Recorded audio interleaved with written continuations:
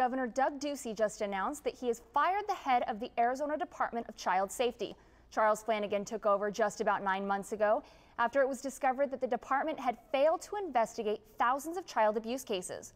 Replacing Flannigan will be McKay, the Phoenix police detective who helped discover the department's failure. That starting now, seeing and protecting children is job one every day.